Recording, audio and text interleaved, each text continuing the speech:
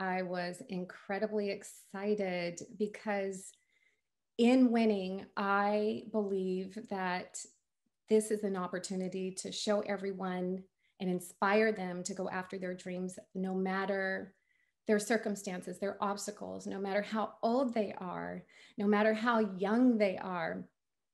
You can achieve that dream if you just don't give up. And that's something I've done.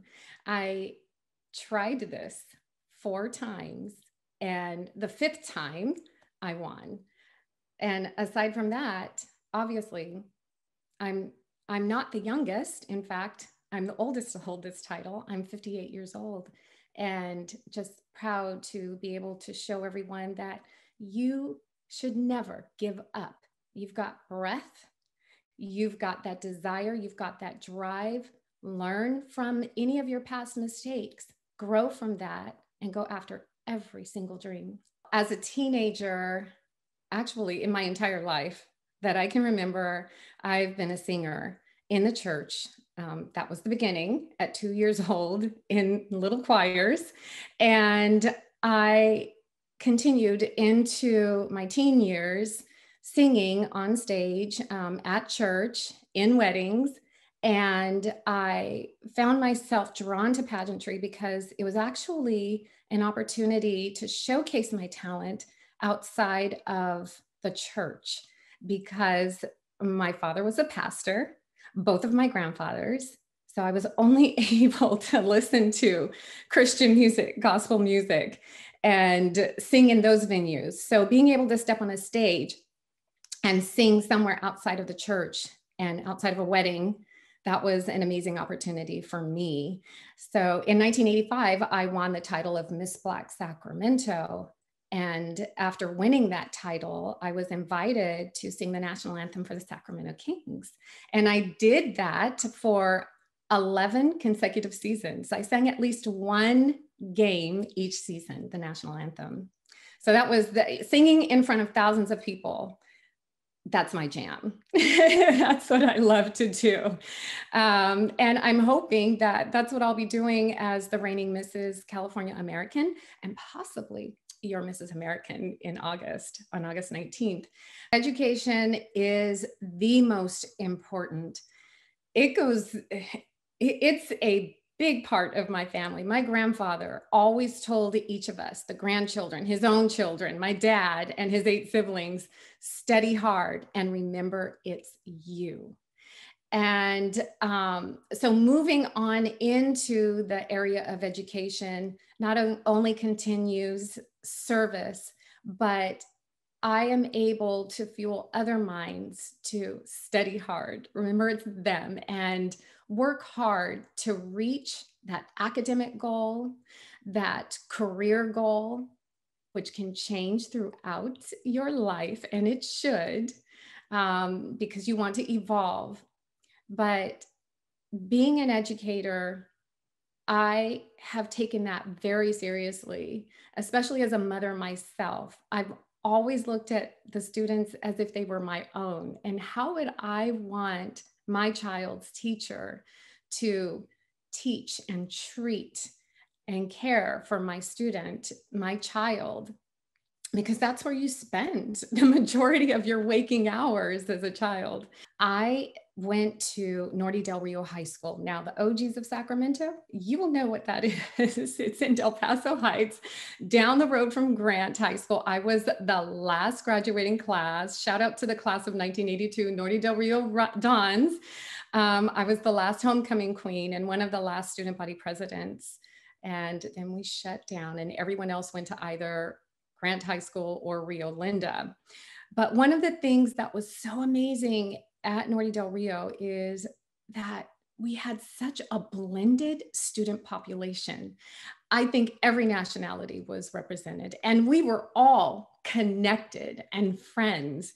And so to move into education and see these students in my class and being able to speak, teach them and acknowledge their differences as part of the beauty of the world, and to help them recognize the contributions of their ancestors, that means the world to me. I'm sure those butterflies are going to be all over this the place, just rolling around in my belly. But you know, it's a good thing I love butterflies. All right. It's my favorite insect. It also happens to be the state insect for California. I feed off of that energy.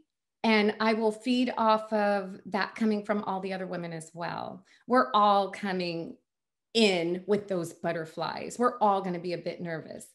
The trick is, how will you use that? And I just want to be prepared to use all of those beautiful butterflies to my advantage. I'm excited to have this opportunity to make a difference by partnering with Komen and helping bring that organization back to this area so that we have that giant More Than Pink walk here again in Sacramento.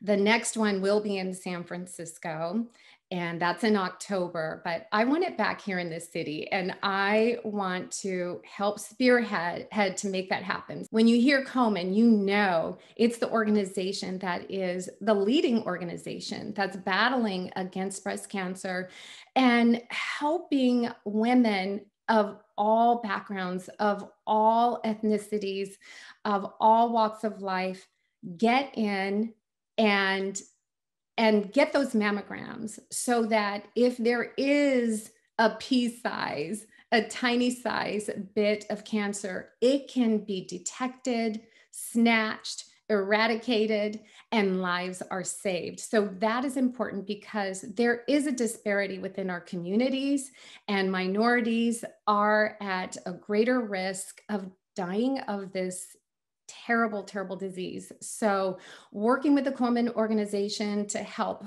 fundraise for research to get women or breast cancer patients the services that they really, really need to help spread the word of how to reduce your risks.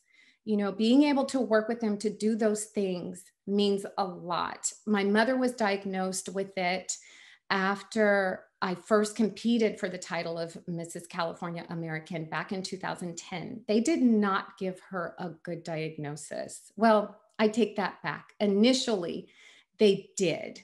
And they said she was fine after treatment. However, not even a year later, it had come back and had really gotten aggressive in her body, but they didn't detect that right away. They told her this, that, and the other.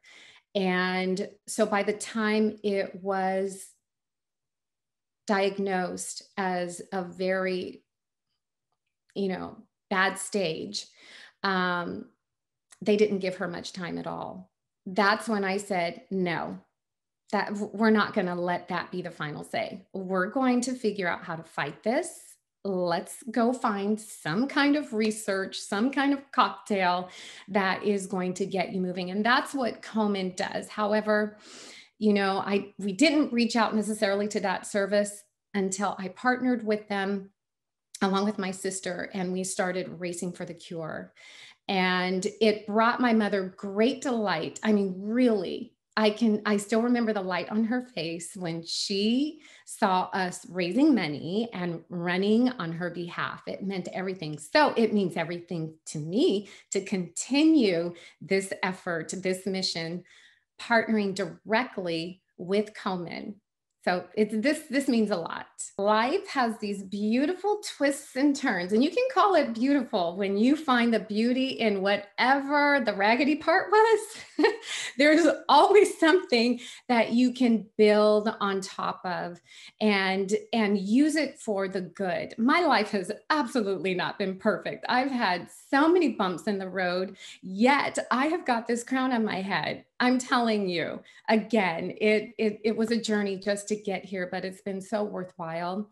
And I do hope that the story of me, a teacher that has taught 30 years in total, 25 with Elk Grove, 4 with Davis. My alma mater is UC Davis, by the way, and a year in Del Paso Heights, 30 in total, being 58 years old, staying in the game, being married 28 years, almost 28 years, and having raised two amazing children. One is an attorney, and one is a recent graduate of UC Merced, a basketball player. I should say a student athlete. You can, and again, in doing all of that, so many bumps in the road, but you learn from that. You learn from that, you take the good, you make it gooder. Okay, that's not a real word, but I like saying that. You make it better, you make it the best. And you're here on earth, the journey's not over. Miracles happen every day. I believe that. And that's how I'll be stepping out in Vegas, ready to clinch that next crown, that next title. So I had thyroid cancer right after I had my second child. I was devastated, scared. That word cancer, yikes. And I have been cancer free for just about as long as my son is here. So he's 24, so just about 24 years cancer free. And I have my voice, because one of the things in that surgery, if they had the teeny tiniest nick on my vocal cords, and I'm a singer now and I'm a soprano, so hitting those high notes, he told me there was a chance I may not be able to sing those notes anymore. He told me that there'd be a chance I couldn't even speak anymore. And being a teacher as well as a singer, but most importantly, my life, I didn't want cancer to take me out. This fortunately was an amazing success. Whatever your goal is, whatever your dream is, make sure you're doing it for the right reasons. Make sure it is what you love to do. Make sure it's what lights you up, so that when others see you doing it, they feel that and you inspire them because of what you're doing. Do all you can to get there. Study, if that's what it takes. Be dedicated. And whatever bumps in the road come your way, just get over it. Have faith. Believe you can pull through, and everything will absolutely come together, because we're here to work for the greater good. We want to serve, and we also want to live our dreams. And I think we all deserve to be happy, and we all should just do our best to be good people.